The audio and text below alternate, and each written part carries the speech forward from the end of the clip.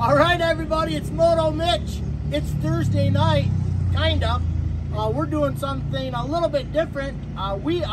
It's actually Memorial Day at Valley, so we're midway, and we're gonna do Moto Mitch TV from Valley, but stay tuned to the end because I am going to give an honest review of my 23 KTM 250 SX, so please stay to the end of this thing. So like I said, we are at Valley. The boys, Two Boys Racing, Keegan and Mike has been here racing all weekend, along with our rider of the week.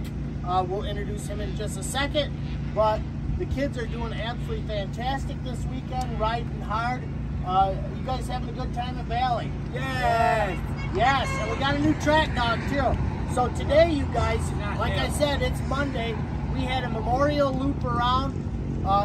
Jim Jules, myself, and Pete are now racing today. We've already raced one moto, and we got one more to go. So we're getting ready to do round 2 of moto. Stay tuned. I'm going to throw in some highlights of all of us racing, but I want to introduce you to our rider spotlight of the week. Now, before I go any farther, you notice that we are swamped in green.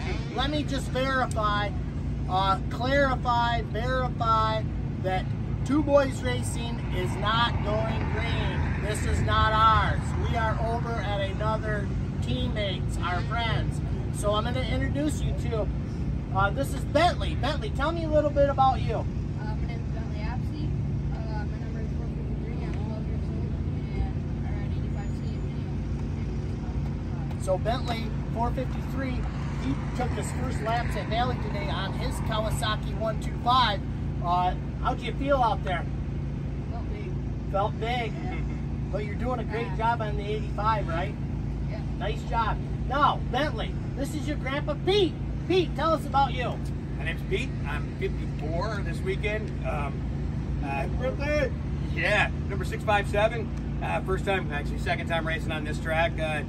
Out here trying to finish laps and stay alive and go back to work on Monday. What are we doing, Pete? We got Jim Jules down here too.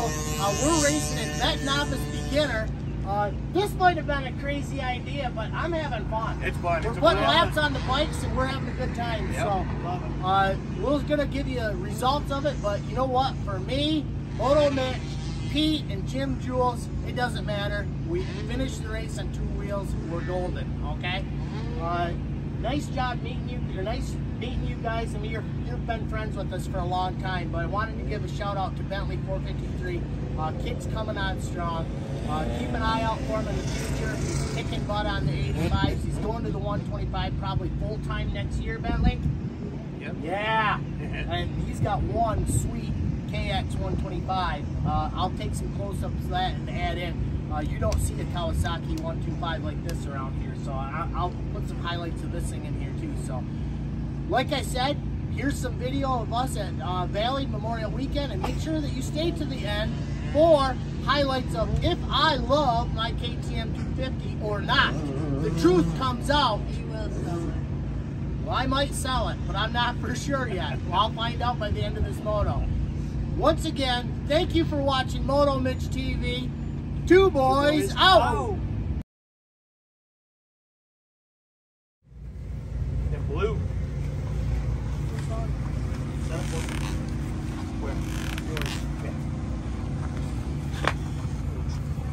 One's in there still. Yeah, out here. Check them in the woods.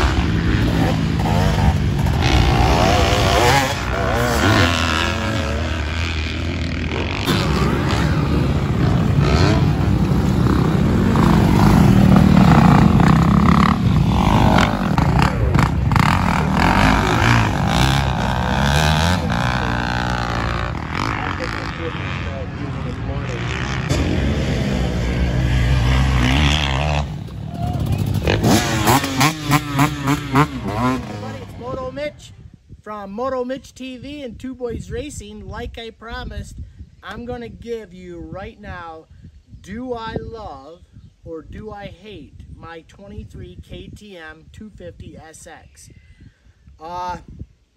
Valley is over. We raced, which was fun on this bike. I currently got about 9 hours on it. And I'm going to be straight up honest with you guys. At first, I did not like this bike. I didn't feel comfortable on it. I'm not used to 250 two-stroke. I've had the 150 XCW before, which was electric start, two-stroke, and that was kind of fun.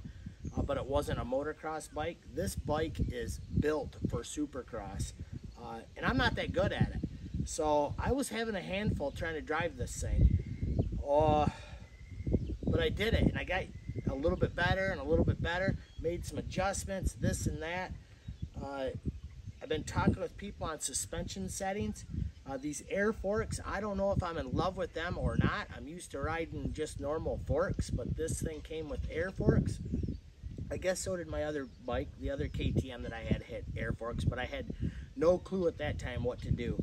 So, and I really don't now with these air forks. So what I did was I went to the suspension part of the KTM book and followed them settings for, I was in sport range, I guess. I did the air pressure they suggested. I did the clicks this way, the clicks that way, the clicks this way, the clicks that way. Did a lot of clicking. And then we rode it around on the track, and it still felt funny to me. So I was talking to somebody, and I was running the air pressure, what the book suggested. They suggested go down to 130. So I did that in the front forks. I set the clicker settings exactly the same, but the air pressure was down on my bike because I like a little softer.